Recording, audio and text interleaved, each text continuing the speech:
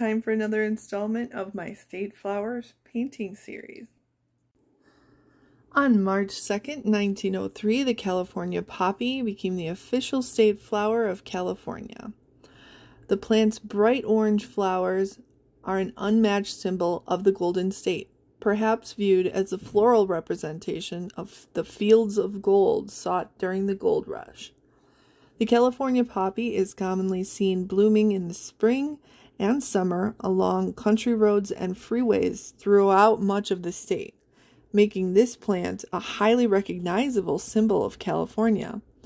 And April 6th of each year is officially designated as California Poppy Day. It is often believed that there are laws prohibiting the cutting or damaging of the California poppy because it is the state flower.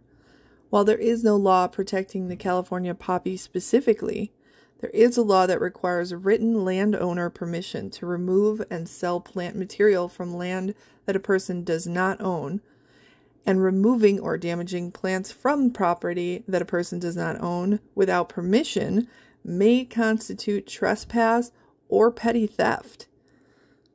However, these laws do not prevent the collection of California poppies on private land by the landowner. California poppies are a beautiful and easy to grow addition to your garden, and although you may choose to pick them from your property, they last much longer if you leave them in the ground. Before civilization dotted the West with villages, homesteads, and orchards, California poppies formed a blanket of gold which stretched from the foothills to the sea.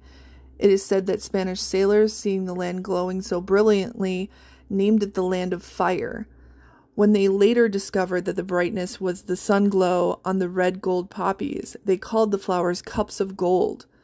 California poppies now scatter their gold generously in flower gardens all over the world, but nowhere are they quite so lovely as in their native home.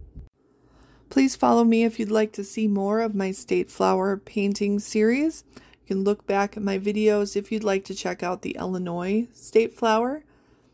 Merchandise featuring this design is available on my website, heatherdorschcreations.com.